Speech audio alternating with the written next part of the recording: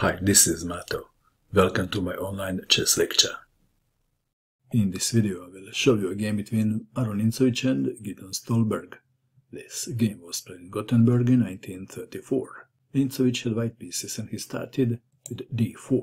Stahlberg played d5, c4, the queen's gambit, e6, declined, knight to c3, knight to f6, knight to f3, bishop to e7, bishop to f4, c5, in the style of Tarrasch.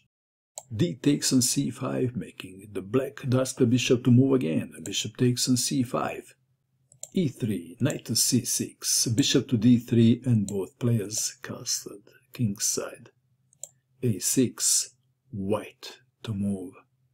C takes on d5, giving black an isolated queen's pawn. E takes on d5. Well, black could have avoided having an IQP by playing knight takes on d5. Then one line goes like this: knight takes on d5, queen takes on d5, queen to c2. White stands better. White is threatening, bishop takes on h7, and black light-squared bishop is slow to get back in the game. That is why in this position e takes on d5 was played, opening the diagonal for the bishop.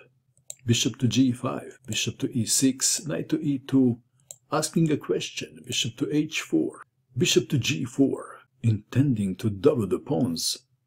Nimzowitsch calmly played rook to c1, attacking the bishop, bishop to e7, white to move. Nimzowitsch played queen to b3. Let's take it back.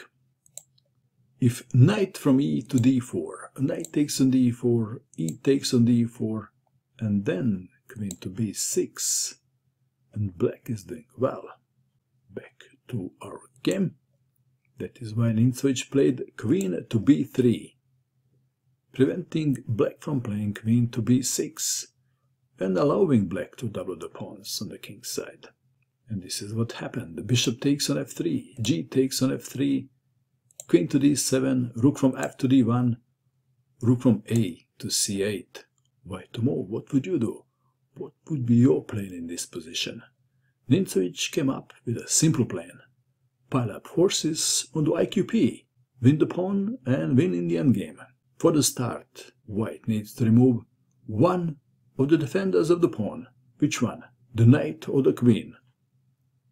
Bishop takes knight was played. Bishop takes bishop. Bishop to e4. Knight to e7. Rook takes rook. Rook takes rook. Knight to f4. Black to move. Queen to b5. Offering to trade queens and hoping to get a draw in the opposite color bishop's endgame. Queen takes queen. Pawn takes queen. Knight takes on d5. Knight takes on d5. Rook takes pawn on d5. Rook to a8. Well, this is the opposite color bishop's endgame, but rooks are on the board too, and it makes a big difference. White to move. How to defend the pawn on a2? Nimzowitsch played this nice move, rook to c5. King to f8. Winning the pawn has a tiny downside, and it is rook to c8 check. This is not checkmate, but after bishop to d8 it is rook takes bishop checkmate. Back to our game. King to f8, bishop to d5, defending the pawn, b4, saving the pawn on the b file, rook to c7, bishop takes on b2, rook takes pawn check, king to e8, rook takes on b7, bishop to c3, defending the pawn. White to move. What would you do in this position if you had white pieces? Nimzowitsch played this very elegant move. Rook to... no. The pawn is defended. Yes. Rook takes on g7. Bishop takes on g7. Bishop takes rook. Stahlberg resigned. White is 3 pawns up. Very elegant game by Aron Nimzowitsch. What do you think of this game? And that is all. I hope that you enjoyed watching this video. I wish you good luck with your chess, and bye for now.